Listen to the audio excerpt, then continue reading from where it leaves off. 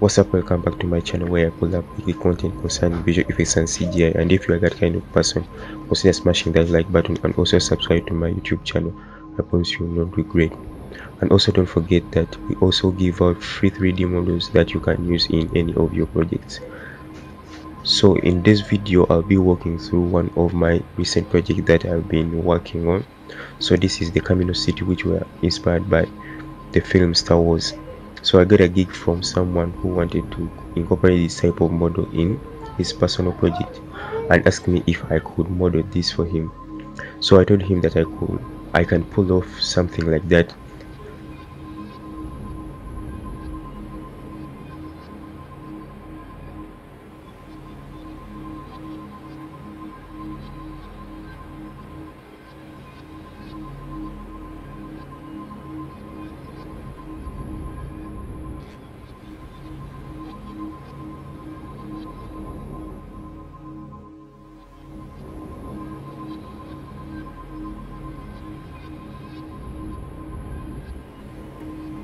Moving to the modeling part, this was a very complex scene and I had to decide which software to use.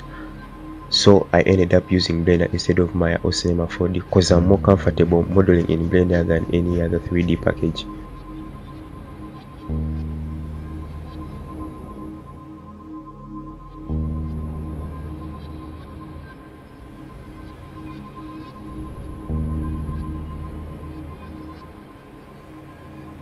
Inside Blender, I started with some basic cylinder, inserting and extruding till I got that hard surface type of look that I was going for.